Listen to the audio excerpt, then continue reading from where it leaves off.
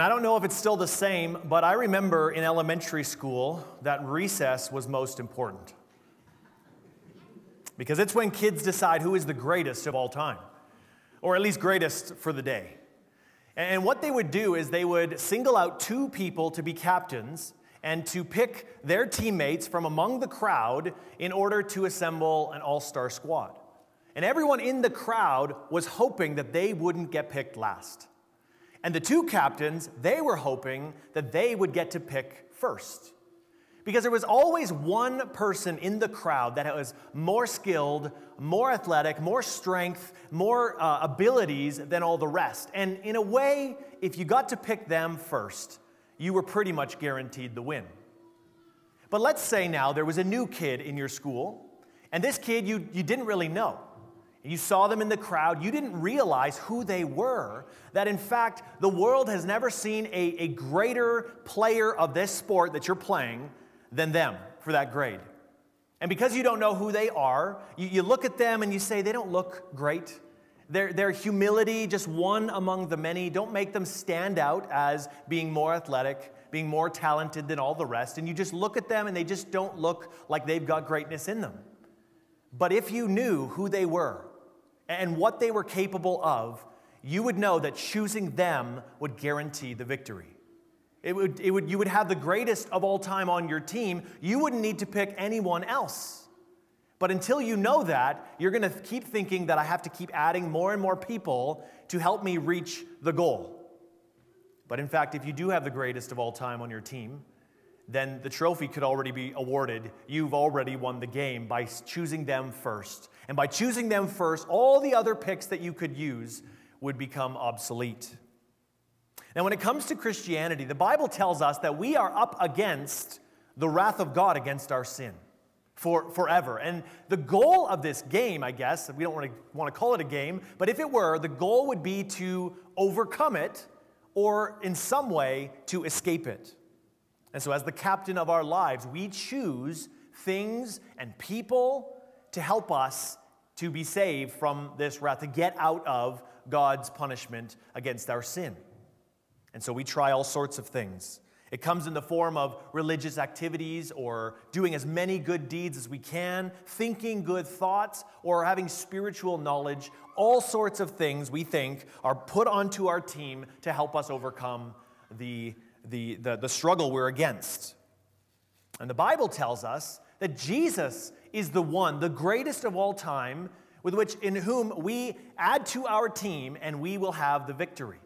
It describes him as the one who's already secured the victory, the one who's guaranteed that there is no condemnation against us, who has earned and now offers to you eternal life. We read that, and we look at Jesus, and we don't see it. We mistake his humility for weakness. We mistake his servanthood for unimportance. Yet those who do see him clearly, who he truly is and what he's capable of, know that they can put all their hope in him, that if they choose him, they know that the victory is guaranteed.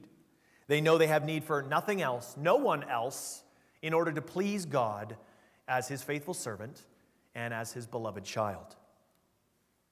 And we need to understand this as we come to the book of Colossians today. That this morning, as we look at our text, the concern that Paul was writing about, trying to correct, was that they were shifting from the hope of the gospel. They were adding more to their faith in Christ by adding empty religion, or perhaps they were embracing the culture's worldview. Remember, these were not Jewish believers who would have grown up going to the synagogue, learning that there was one God, and it was the God of the Old Testament. No, these were Gentiles who grew up in a pagan society with so many gods that were everywhere, contained in the statues that were found in homes and in marketplaces and in temples. They grew up learning the legends of these supposed deities and could even draw you a picture of what every single one of them looked like. Some of them had a human body. Some of them had an animal's body. Some of them had both. Some of them were like trees. Some of them were like stars. It was anything and almost everything in all of creation. And so before the Colossians would have hoped in Christ. They would have understood that there were gods, partial gods, lesser gods, and there were channels to get through to the Most High God, to be able to please Him, to be able to serve or worship Him rightly. And so what they would do is they would go through these ladders, these chains, this pathway to the right one by worshiping these other ones and by serving them rightly. And only through the right channels could they open the door to the greatest God of all time and to reach His fullness. And as we can tell, as we worked our way through Colossians so far, the Apostle Paul was attempting to expose this as false teaching. This was coming into the church, and he was saying that this isn't right and it isn't good.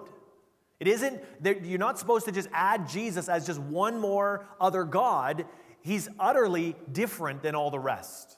And Paul wants to point this out. And when we understand who He is and what He is then capable of, we will see that we only need one person on our team to guarantee this victory. He's saying that the other ideas are deceitful. They're only deceptive for you. They are empty. They do not work. Instead, He wants to bring them back to the truth of the gospel. And in order to do this, He wants to show us again that only Christ is the mediator between God and man.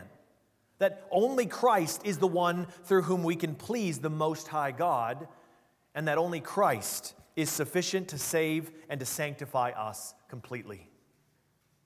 The way He's going to do this is by helping us look at Christ and to learn who He truly is, that He is, in fact, none other than the God of all gods. He is the God of everything. And by declaring Jesus' full divinity and His supremacy over all things, including all the other spiritual beings in the universe that exist, that they grew up, that the Colossians would have grown up worshiping, if they see who He is, they will have the ultimate reason to abandon everything else that is not according to Christ. So we're going to pick our team to be saved from the wrath of God for our sin.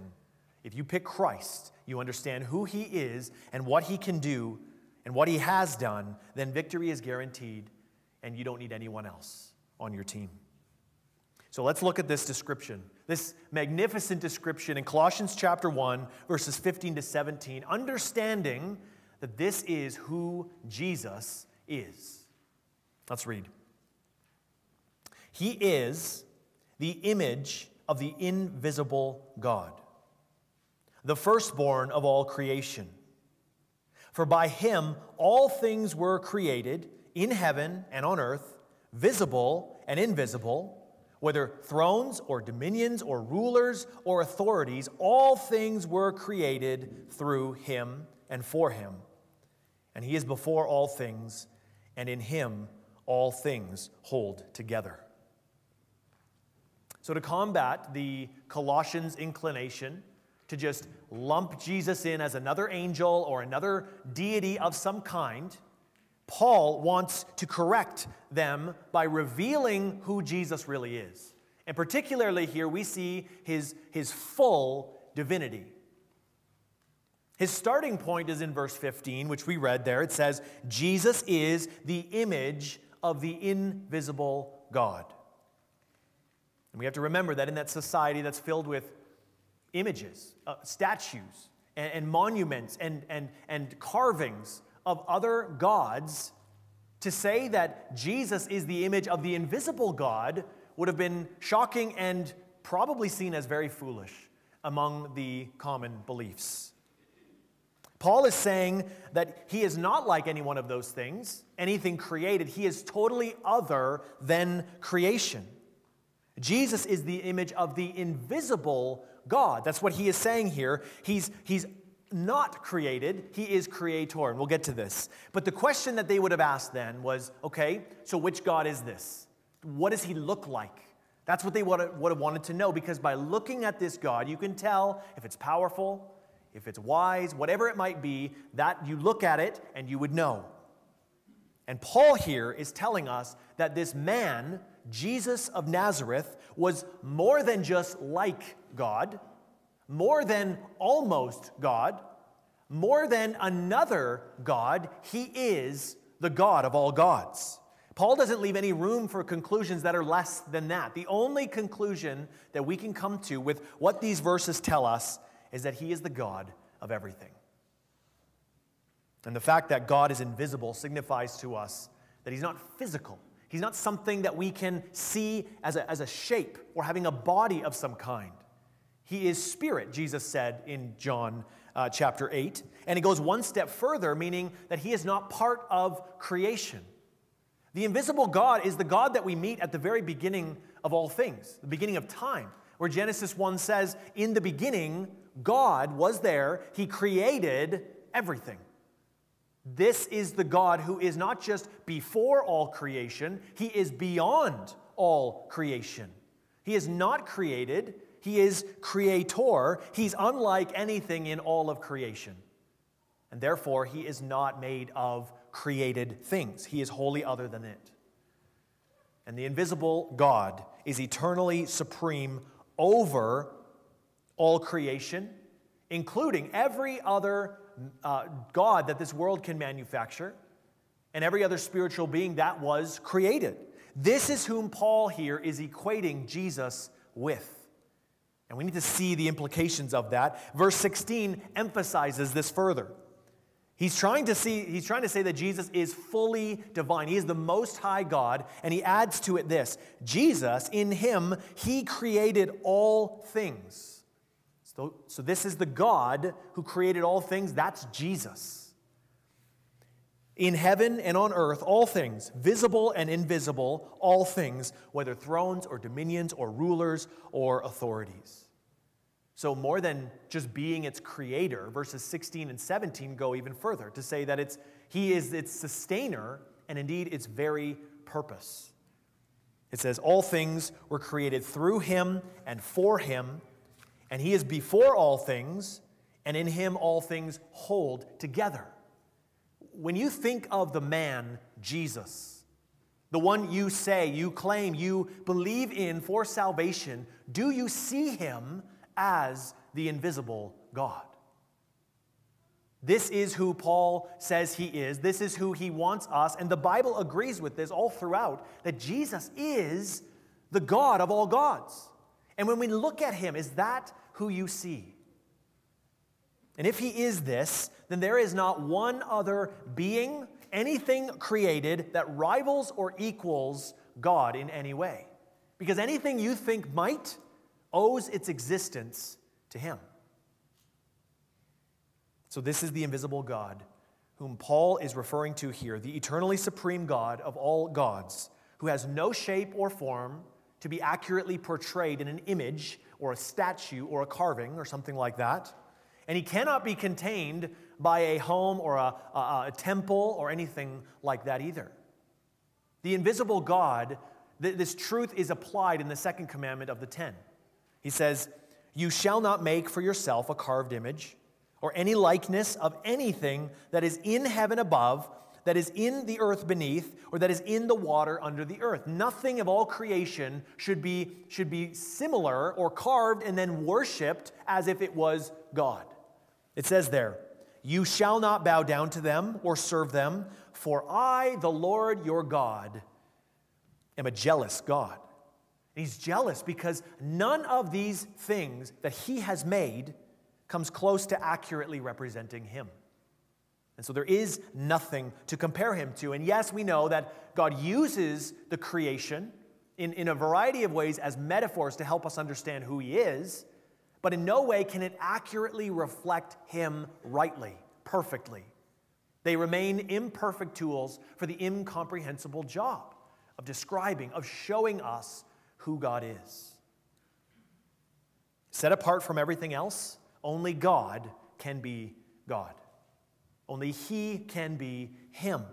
And so after introducing this invisible God, Paul now is showing this unpopular truth at a time in those days. He's set this up. There is one ultimately supreme God who is above and before and beyond everything, and he's invisible. The question then is, if we can't see him, how can we know him? What are we supposed to imagine? How can we know a God that we cannot see? And the wonderful thing about this God is that he wants to be known. And so he reveals himself by speaking and by acting. In Romans chapter 1, it tells us that his invisible attributes, namely his eternal power and divine nature, have been clearly perceived ever since the creation of the world. It says, in the things that have been made. So his handiwork in creation constantly declares his glory. But he is so much more than just powerful and divine. So much more. So he initiates and condescends to our level to speak to us directly, and even through us to inform us more about who he is, and even tells us what he is up to in this world. And so we read through the Old Testament, we see things like to Adam and Eve, we see his love. To Noah, we see his hatred for sin. To Abraham, we see his plans, what he is doing in this world, what he is trying to accomplish. To Joseph, he shows his goodness even through evil. To Moses, he shows his power. To Israel, he shows his faithfulness, his holiness, and we begin to see more and more of who this invisible God really is. And even through his people, by them writing his words down with the oversight of God and the composition of the Bible, we see that he has unchanging truth. He is truth. And so although he is unseen, people have known him. We can know him by how he speaks and acts within history. But then there came a day where something completely new happened. It was by far greater and clearer than any other revelation of the invisible God from before it. We know that the fully divine became fully human. The uncreated one became a creation. In John's gospel, it begins talking about the same God here who was in the beginning and who created all things. It calls him the Word. And then it says, a few verses later, that the Word became flesh and dwelt among us. So the eternal God was conceived in the womb of a woman, carried for 9 months, and delivered like all other human babies were. This was God. The ageless and the all-powerful and all-wise God was now a child who needed to grow in strength and wisdom and even years. The infinite God was pleased to dwell fully within the confines of a mortal body. This is miraculous. This is astounding. We can't fully understand this, and yet this is what happens. This nobody from Nazareth named Jesus, Paul declares here, is the almighty, invisible God who had come to reveal himself and to accomplish his purposes. So by seeing him, by looking at him, we see who the invisible God is and what he is like and what he is doing. So much that Jesus says in his life, we see this multiple times, his claims to divinity. He says that they are one, him and the invisible God. He says, whoever has seen me, you've seen him, you've seen the Father. It's the same, equal. You see me, you see the Father. That's what Jesus said. He also said, you neither know me nor my Father, because if you knew me, you would know my Father also. You know one, you know the other. He also said, whoever sees me sees the one who sent me. So Jesus comes and he reveals to us this invisible God because that is who he is. We cannot escape the fact that the visible Jesus claimed to be none other than the invisible God. The same writer of Colossians wrote in Philippians. He says that Jesus was in the form of God before he took the form of man. And this is what Hebrews 1 means when it says that he, Jesus, is the radiance of the glory of God and the exact imprint of his nature. So if anyone wanted to see the invisible God, all they had to do was look at Christ in the flesh.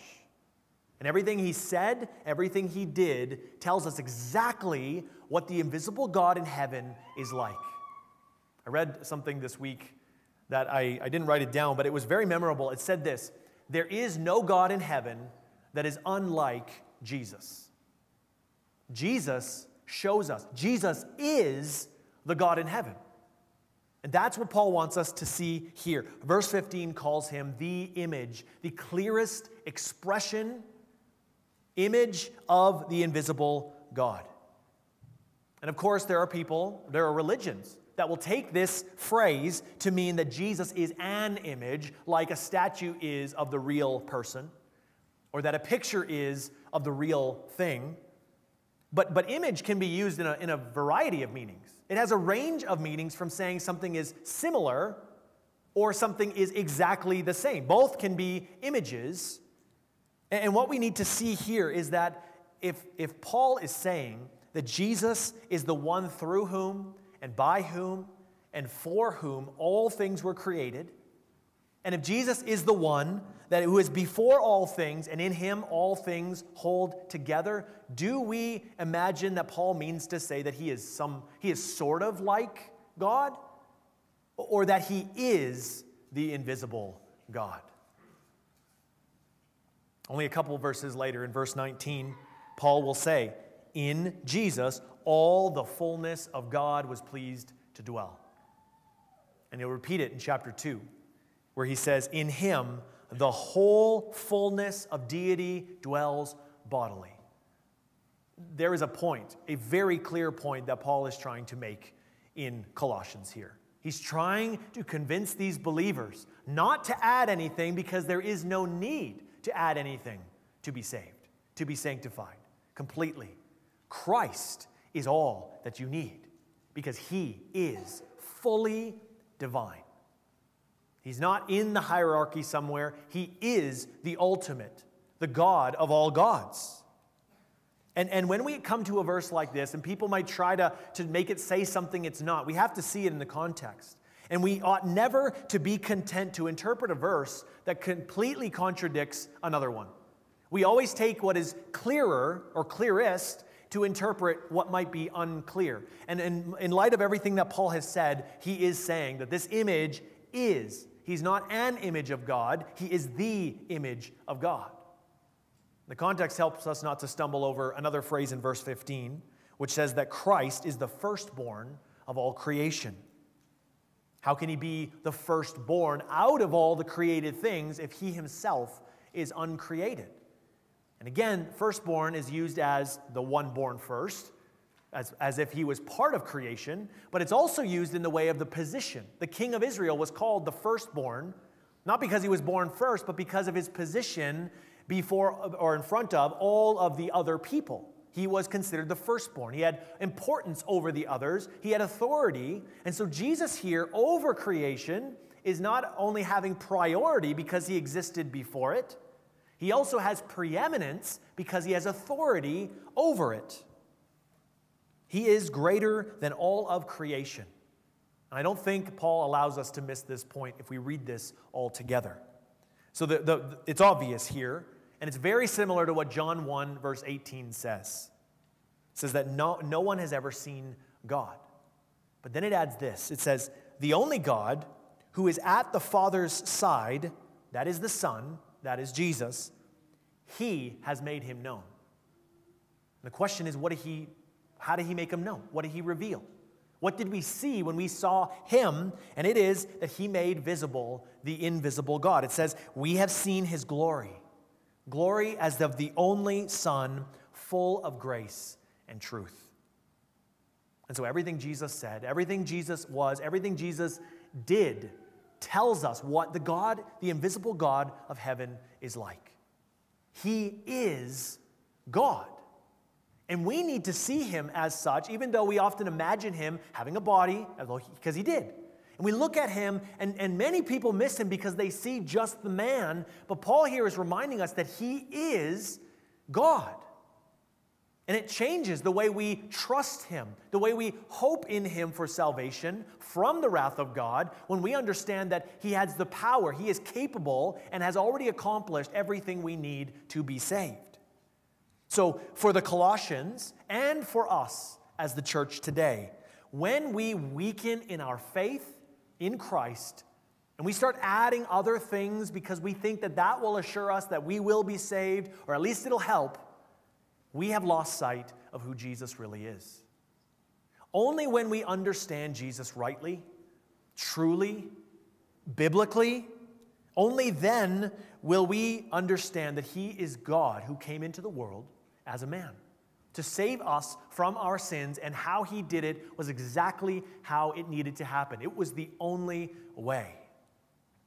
He needed to be truly both God and man. So if Jesus, your Jesus, the one you are trusting in, if he's both invisible God and visible man at the same time, if he's both dwelling fully within a body while at the same time sustaining the entire universe, if he's both conceived by God and born as a baby boy, if he's both supremely beautiful in all of the universe and yet having a face like all other humans do, if he's both sinless while bearing the sins of the whole world, if he's both the one receiving God's wrath and the one pouring it out, if he's both one who dies and then the one who raises himself from the dead, if he's both the one ruling at the right hand of God while becoming your servant to serve you in your life, if this is your Jesus, if he's both doing all of these things, then he is the only one that we should be eternally anchored in forever. There is nothing greater. There is nothing better. There is nothing stronger that we can trust in than him and his saving work for us. So when we know Christ as he truly is, only then will nothing steal your joy. Nothing can unhitch your hope. Nothing can rattle your faith, because it's in the greatest of all time and beyond time.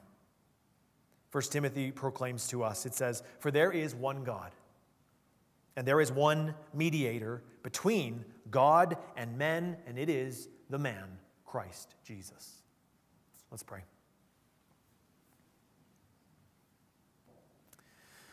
Father, today, what we need and what we always need is to be reminded of the truth of who your Son is. That he is fully God, and that all the work that he has done could only have been completed by him perfectly. There are others who have tried to save themselves. There's other things out there that might make us feel like they can work. But when we truly realize our predicament, that your wrath is coming upon us because of our sins, and we realize that there is nothing that we can do, nothing that others can do for us, and nothing in all of creation that can rescue us from you except you, in your grace and by your mercy, and because of your great love, only then, by you doing what we need so desperately, to come humbly as a human, to live the perfect life that we lack, to die a death that forgives every one of our sins, paying every single one of them off, to rise again so that we can have righteousness, that we can be forgiven, and that we can have eternal life with you, all in Christ. And so I pray today that if there is no immediate application, it seems like, there is one that we need to do, and that is to look at Christ. And would you open our eyes to see the truth of who he is? That he is you.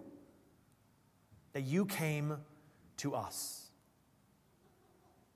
Thank you, Father, for it is by grace alone that took place, your grace. We do not deserve it, and yet now we can have a right to an eternal inheritance because of everything that you've done, because of our hope that is in you. I pray that we would see him as the greatest God of all, and that when we think of our Savior, we worship him, the only one who deserves our worship.